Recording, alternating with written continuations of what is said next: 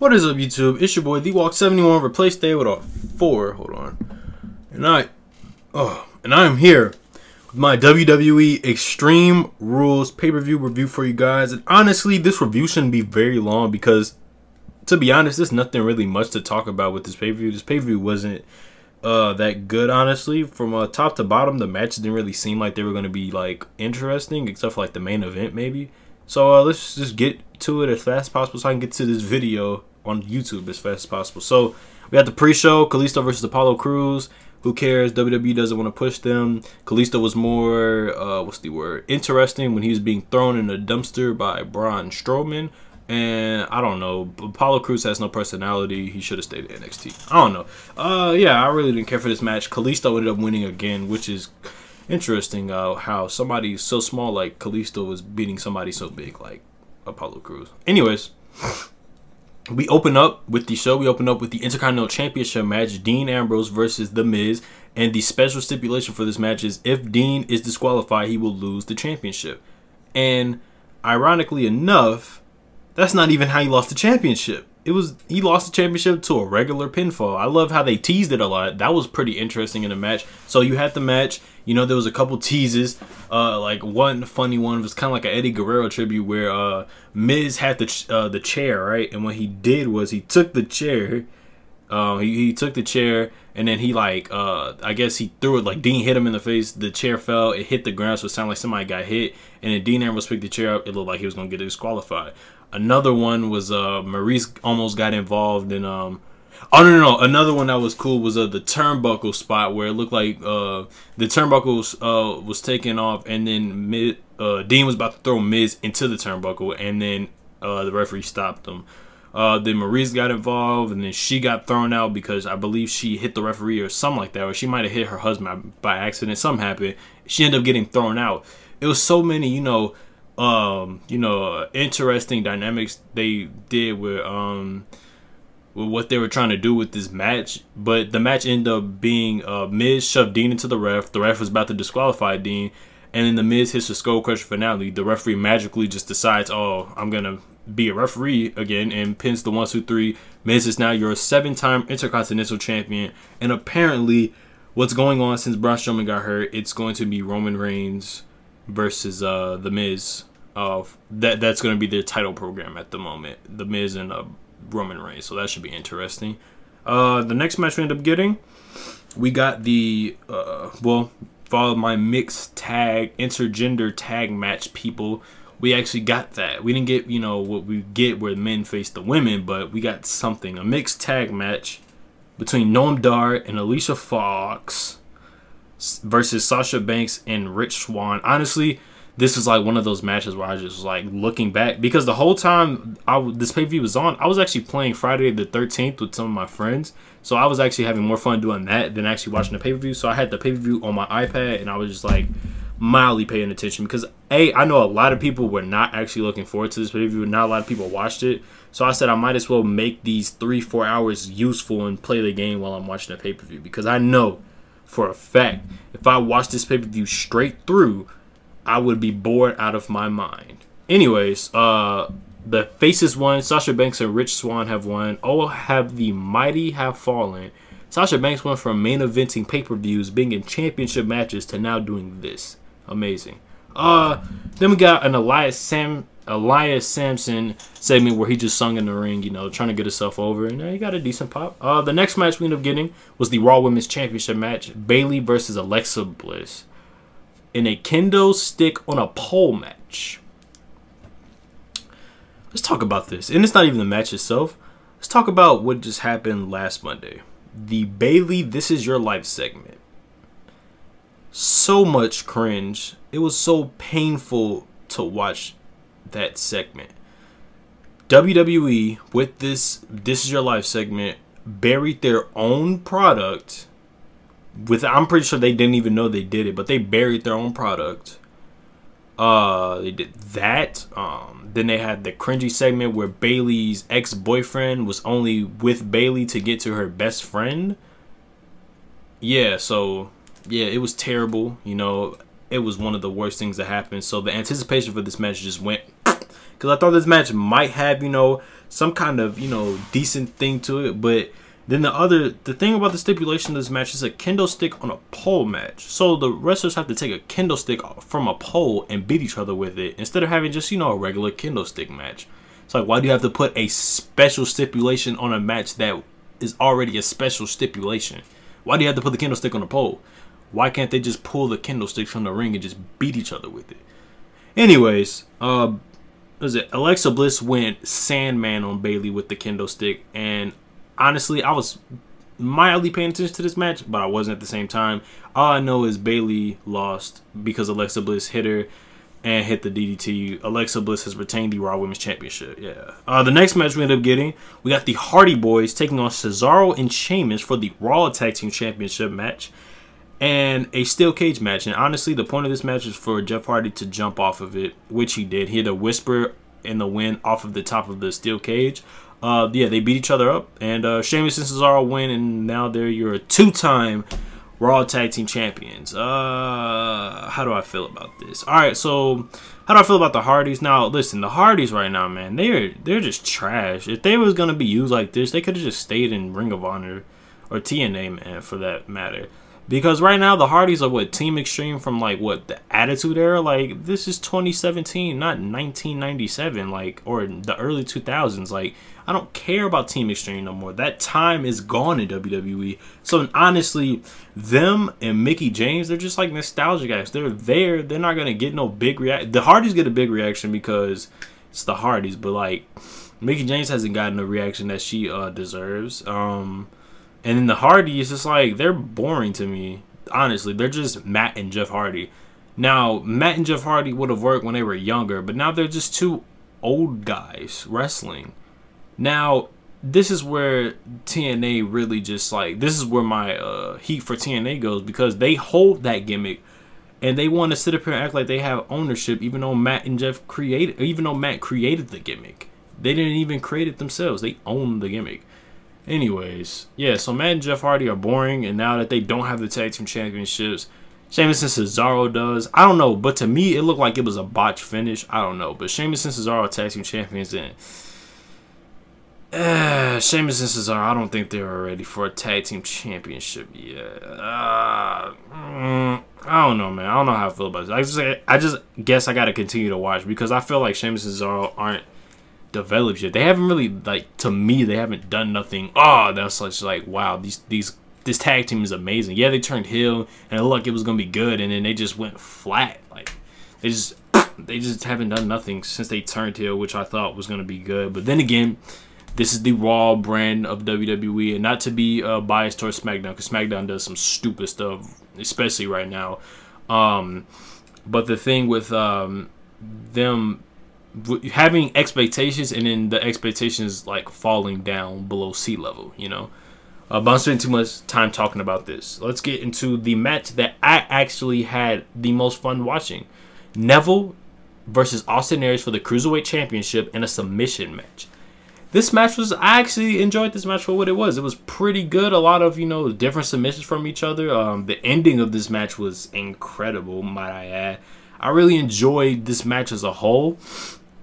I like that these two basically tried to kill each other and then put each other in submission moves. Now, one thing that I thought would have happened would have been a TJ Perkins interference, since he has like a lot to do with this feud.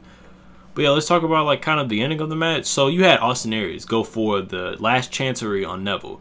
First, Neville, I believe, hit the what does he call his submission move? Hold on. Let me look at this up real quick. Neville. He calls it something.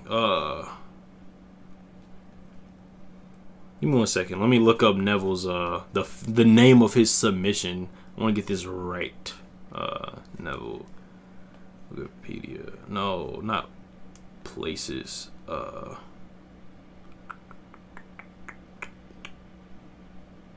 There we go. Adrian Neville. That's a funny name. Pro wrestling. In wrestling. What's the name of his finisher? The Rings of Saturn. That's the name of his arm trap face cross face. I don't even know what it's called. Arm trap cross face. Yeah, so he hit the Rings of Saturn on Austin Aries. Austin Aries actually got out. So then Austin Aries actually hit the last chancery, and then somehow Neville got out of it and rolled to the outside. Then Austin Aries hit it on the outside. Then Austin Aries went for the low suicide dive. Neville trolled him. He moved out the way. Aries literally went on the outside dive into the barricade. Then the cleanest part about this was that he rolled Neville back into the ring. I mean, no, Neville rolled Austin Aries back into the ring. He hit the the red arrow on Austin Aries' back, and after he hit the red arrow, he put him in the rings of Saturn, and then Austin Aries tapped out. Honestly, I was like kind of torn with this match, because it was like with Aries, he's the only person on the cruiserweight division that's like that can actually take the title and actually still be credible in a way. Austin Aries is probably the best person other than Neville in the cruiserweight division. But the thing with me is Neville right now is just on fire. He's just untouchable. So I don't feel like his title reign is ready to end yet. I don't feel like it's time yet, because here's the thing: if Austin Aries were to win the title, who would go after him? Maybe Brian Kendrick, TJ Perkins. But the thing with Neville is now, who is he going to have to go after? Because, you know, the cruiserweight division, you know, I don't know how I feel about the cruiserweight division. Like, I made a video, but they clearly, they at first they was fixing it, and then they went back to doing what they're doing. So now, honestly, I don't know who's going to be next in line for the cruiserweight championship now. Maybe Mustafa Ali, but he's feuding with Drew Gulak, so I don't know what could happen. But yeah, Neville is still champion. I'm pretty sure he's going to be the Oscar of the cruiserweight division. He's just not going to lose that title. He's going to be undefeated for like ever. The next match we ended up getting was the main event. We had Bray Wyatt take on Seth Rollins, who took on Samoa Joe, who took on Finn Balor, who took on Roman Reigns in a Fatal 5-Way Extreme Rules match. And the winner will become the #1 contender to face the WWE Universal Champion Brock Lesnar at WWE Great Balls of Fire. I'm not joking. That's the name of the pay-per-view. Yeah, that was a mouthful. It's like one of those matches I was mildly paying attention to, but then at that point I was in a very, very intense game of Friday the 13th. I gotta start recording that for you guys. But yeah, I wasn't paying attention to the match, but I don't think I really have to pay attention to the match to really form my opinion with what I have to say. So the winner of the match ended up being Samoa Joe. Samoa Joe won the match. He's #1 contender. He will be facing Brock Lesnar for the WWE Universal Championship at WWE Great Balls of Fire. Yes, I'm not kidding. WWE Great Balls of Fire. Now WWE kind of spoiled it with their advertisement for Great Balls of Fire, because they actually had Samoa Joe's name, I think, right before Brock, I think, or something like that. But I could describe the ending to you. So actually, I could tell you how some people got knocked out. All right, so Seth Rollins actually put Bray Wyatt through a table. That was pretty cool. Yeah. Then I believe Finn Balor started going crazy, took everybody out, hit the coup de grace on Seth Rollins, and then Samoa Joe came out of nowhere and hit the Coquina Clutch, knocked out Finn Balor. He's the #1 contender. Now, how do I feel about this match? This match right here, these two, you can sell money for this match. You have the Destroyer versus the Beast. Do you know how clean this match can be if WWE actually like lets them brawl and not have Brock suplex Joe like 50 times and then hit a bunch of F5s, have Samoa Joe hit like one move and then Brock hit another F5? Like, honestly, this is a very money-making match. I'm surprised this match wasn't like a SummerSlam match or something, because this is something you can build off of one of the big 4 pay-per-views, honestly. I think SummerSlam or WrestleMania, I should say. But yeah, WWE Great Balls of Fire, we actually have a main event that has the champion for once, because, you know, Brock doesn't show up to WWE events anymore. He's the champion, but he doesn't want to show up to events. But Vince McMahon just lets it happen. I don't know what's wrong with Vince. But yeah, the match, that match in itself, this match between Joe and Brock has a potential of being an incredible, hard-hitting, brutal match between these two, if WWE can do it right. Honestly, I don't know what to expect, because last time I said that about a Brock Lesnar match where I thought it was going to be a very brutal match, it really wasn't. It was very generic. And that match was actually Dean versus Brock for the not for the title. At WrestleMania 32, I thought that match was going to be like a good match because of Dean's hardcore background, and it was nothing more than a bore squash match. So I hope this match does well. Now, I don't think Samoa Joe will win the title. I would be very surprised if they have him win the title. And then, like, I don't know who he would face. Maybe Seth Rollins, but I don't think they would do that. Roman Reigns is going in a program with The Miz. Maybe he can face Finn Balor. No, never mind, because they feuded for, like, a long time. I don't know who he could feud with on Raw, honestly.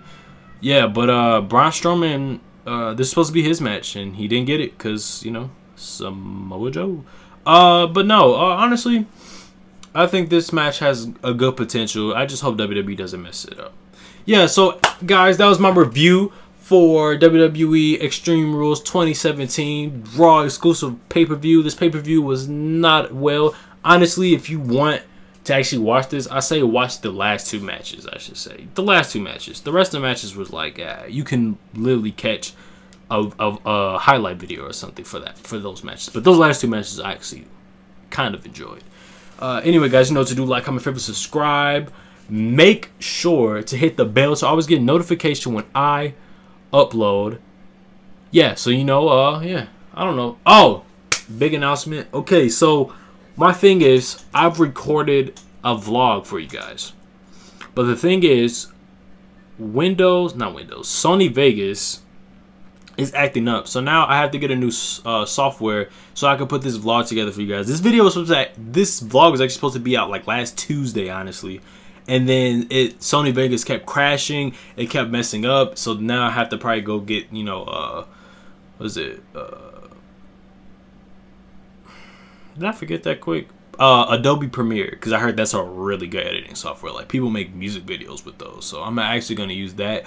So just be patient with that. And also, I'm going to leave a link in my description. It's actually a petition to save wrestling on YouTube, because if you didn't know, YouTube has this new policy and wrestling is in their like no list, I guess you could say, with like hate speech and all this other kind of stuff. So like wrestling YouTubers, people I like to watch on YouTube who make wrestling videos and all that kind of stuff, aren't getting paid the money they deserve. They're getting paid nothing. And now people are starting to get strikes on their channel for having like wrestling stuff because it's bad, which doesn't make sense at all. But yeah, I'll put the petition in the description. You can sign it, you know, support. Hopefully this gets to Google so they can take wrestling off of their list. And yeah, thank you for watching once again. I'm out. Peace.